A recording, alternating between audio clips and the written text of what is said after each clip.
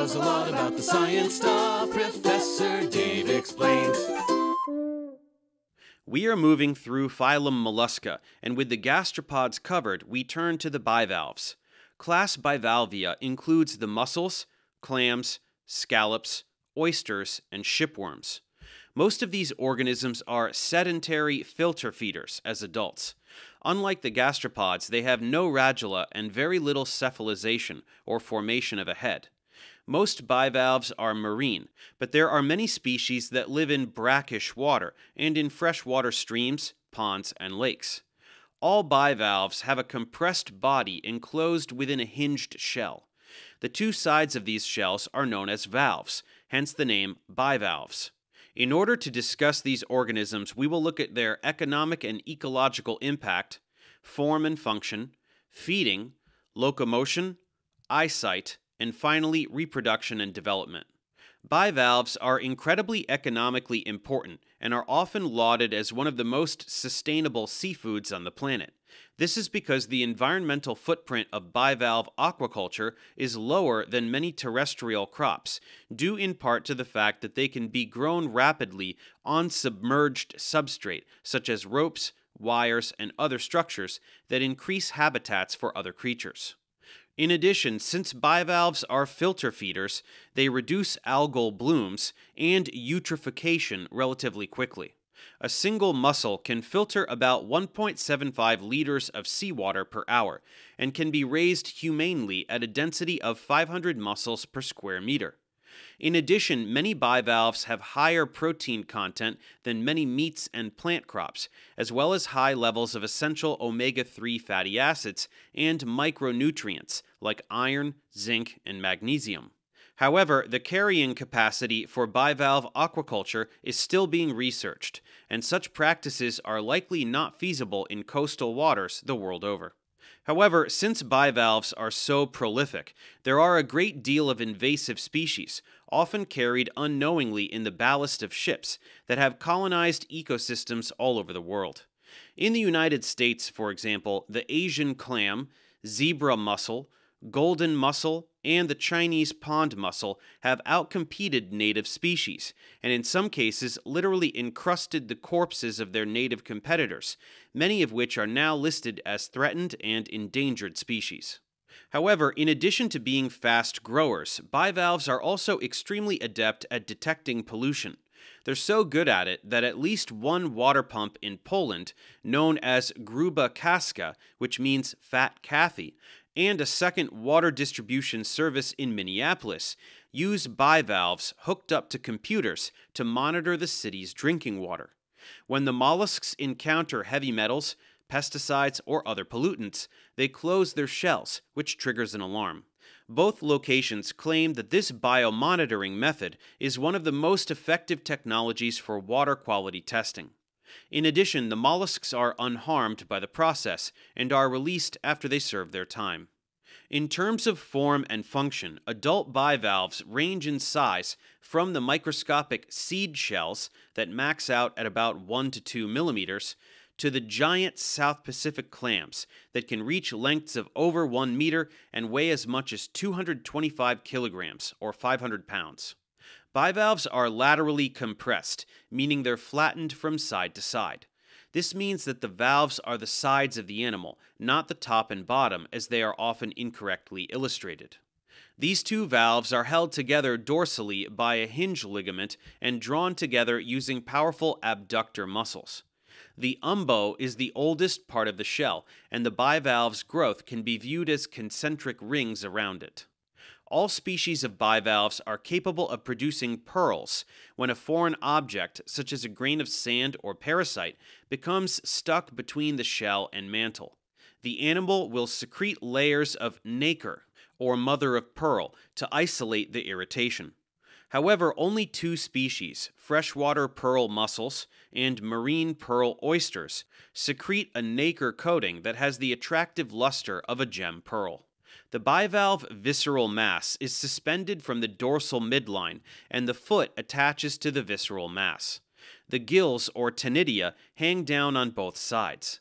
An important anatomical point to remember is that the ligament and hinge are located on the dorsal or back end of the animal, while the valve opening and feeding structures are located on the ventral end. Gas exchange in bivalves occurs across both the mantle and gills. The gills of most bivalves are highly adapted for filter feeding and are comprised of highly folded, lengthened filaments. Filaments lying beside each other form plate-like lamellae through numerous interfilamentous junctions that increase surface area. In order to feed, most bivalves create respiratory currents that bring both dissolved oxygen and organic materials to the gills. Here, the gland cells and labial palps secrete a great deal of mucus in order to entangle particles suspended in the water column. Most bivalves have an incurrent and excurrent siphon and are sometimes the only part of the animal that is visible above the substrate. Water is drawn in through the incurrent siphon and expelled through the excurrent siphon. Some bivalves, like the shipworms, which are actually a group of saltwater clams with long, soft, naked bodies, feed by burrowing into wood. Symbiotic bacteria live within their bodies and produce cellulase, which allows them to break down the cellulose of wood into digestible material. They bore into the wood using a pair of valves covered in microscopic teeth. If you've ever seen a piece of driftwood or a damaged pier or boat that looks like it has been drilled full of holes, you're likely seeing the impact of shipworms, which are not actually worms at all. Other species of clams, like the pittock or angelwing, can even bore into stone. They do so using strong valves covered in spines that they use to slowly cut away at the rock while remaining anchored with their muscular foot.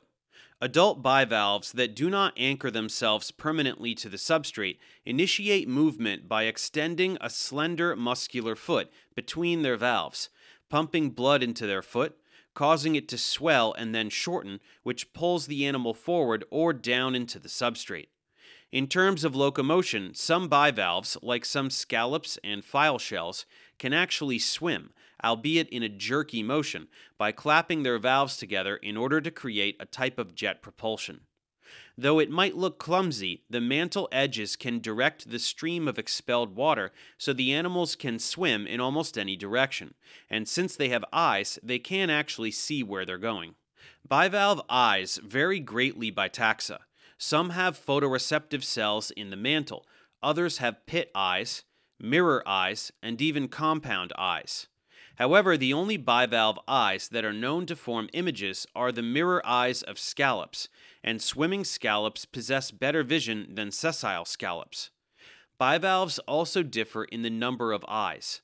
Some species have eyes that may number in the tens, while the giant clams have eyes that number in the thousands.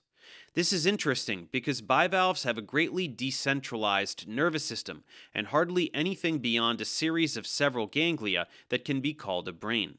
How exactly they process visual information is still being researched. In terms of reproduction, most marine bivalves discharge millions of eggs in a single season, and fertilization occurs externally.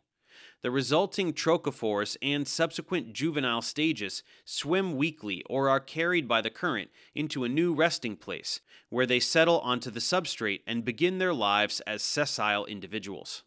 Unsurprisingly, a great deal of the planktonic juveniles are eaten or carried out to sea, never to become adults. Many freshwater bivalves, especially freshwater clams and mussels, brood fertilized eggs internally.